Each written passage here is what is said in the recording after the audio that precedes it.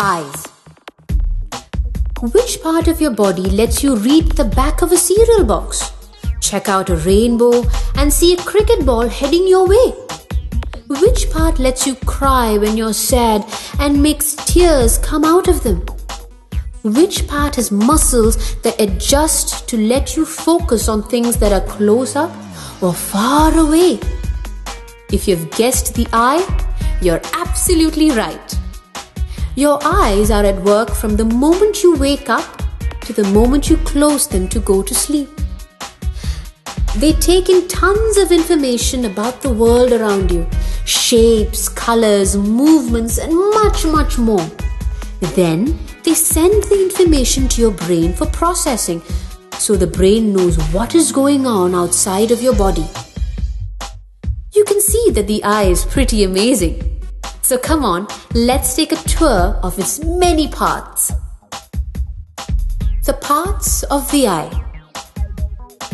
You can check out different parts of the eye by looking at your own eye in the mirror or by looking, but not touching, a friend's eye. Some of the eye's parts are easy to see, so most friends would say, okay. Most friends won't say, okay, if you ask to see their liver. Your eyes are fragile, squidgy balls made of watery jelly, so they need to be well protected. Eyebrows sit above your eyes and prevent sweat dripping into them. And your eyelids and lashes stop dust from entering the eyes and sweep them away. Tear glands behind your eyes produce drops of salty fluid. When you blink, your eyelids sweep this fluid over your eyes to keep them clean.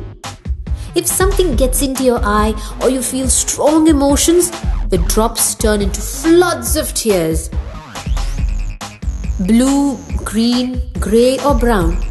What color are your eyes?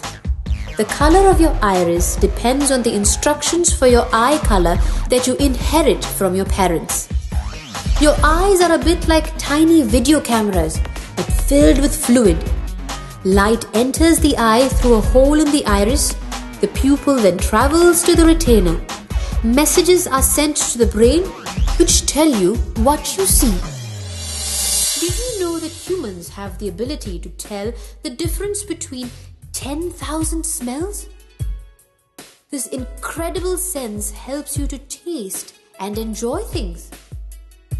The nose has two holes called nostrils. The nostrils and the nasal passage are separated by a wall called the septum.